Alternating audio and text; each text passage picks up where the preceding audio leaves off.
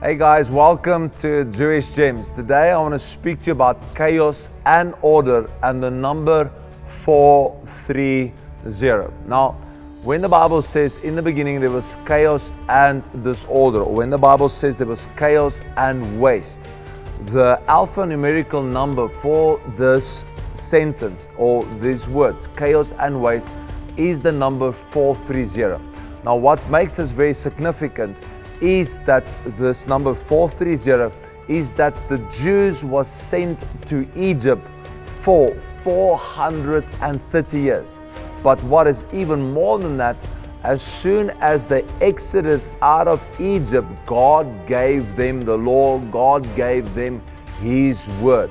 Now, the word for the law is the Greek word nomos, N-O-M-O-S.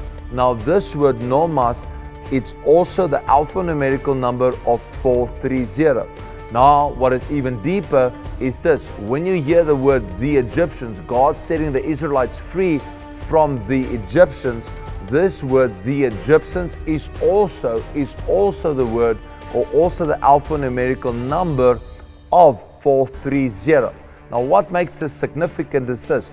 God sets His people free from the Egyptians after 430 years. The first thing that the Lord does is to give them the book of the law. He gives them the Bible. The Bible's number, according to the Greek word nomos, is 430. The reason why He gives them the Bible is He doesn't want His people to ever return to the Egyptians.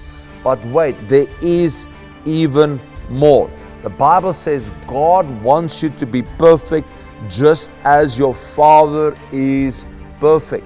Now, both this word perfect, or this word perfect in the Greek language, and the word soul in the Hebrew language also counts up to the number 430. In other words, God wants both you and I to be perfect even as He is perfect, and the word of the Lord is the only thing that can transform us into the image of the Lord Jesus Christ. So if you put all of this together, the significance of the number 430 is this.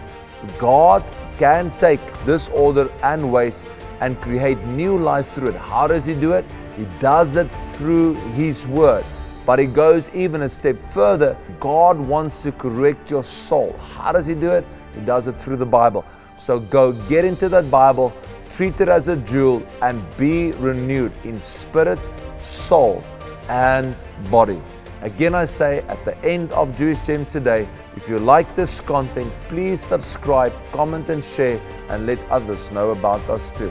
Have a blessed day.